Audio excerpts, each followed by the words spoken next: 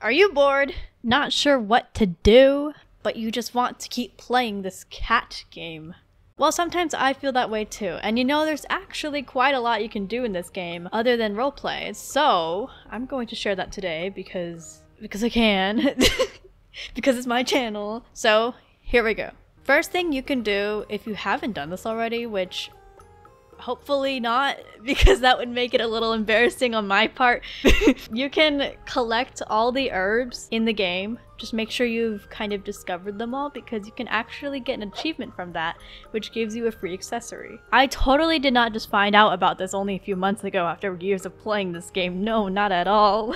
If you need help on this, I'll be making a tutorial video on how to soon. So hopefully, maybe you do, because you can check out that video. And even if you've already done the quest, hopefully you'll be willing to check out that video too, whenever I do make it.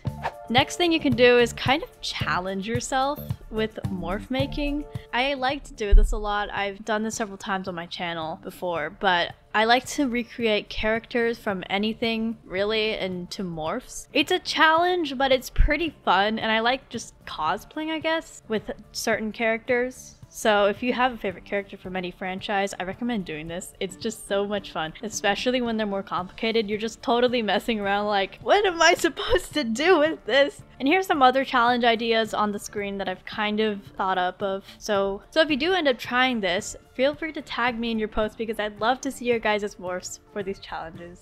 If you get a group of people, maybe friends, family members, or just server members, into an empty clan, you can make a custom clan roleplay. I've seen many people do this before, and it looks like so much fun. I have yet to join one. Just roleplay with a custom clan, like name, maybe even roles. For example, if I were to roleplay as, let's just say, Fish Clan, and maybe my clan cats are very good at finding fish in the river. Maybe they even have a different name for their leaders and their deputies. Do they believe in Star Clan? Do they like the Dark Forest? All these different things you could do to create such an interesting roleplay. So what do you do with the nice scenery? Become a photographer. I like going around this game and taking photos of my morphs in different scenery, especially if the scenery matches the morph. I mean, that's it really. Just get some matching scenery, take a photo of your morph, and maybe even edit it. I do like doing that too. You could also be like me and, you know, make videos. So filming, taking photos, is just always so much fun for me. One last thing you could do is have the server make a morph for you. So if this sounds confusing, don't worry, I'm going to elaborate on this. You start off with a base morph, just like reset your morph, reset your cat.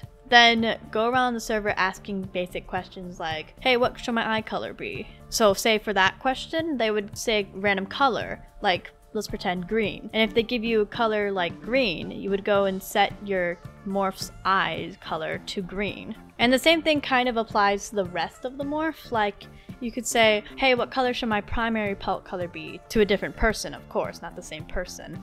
And let's say they give you orange. So you would set your primary pelt color to orange. If this makes sense, you would ask the server questions, and then they give you responses, and then you make a morph out of the responses that you got. So that's all of my ideas for things you can do when you're bored in Warrior Cats Ultimate Edition. Let me know if you would like a part 2 of this, because I certainly will be cooking up more ideas. It is always a joy too. So thank you so much for watching, take care, and goodbye!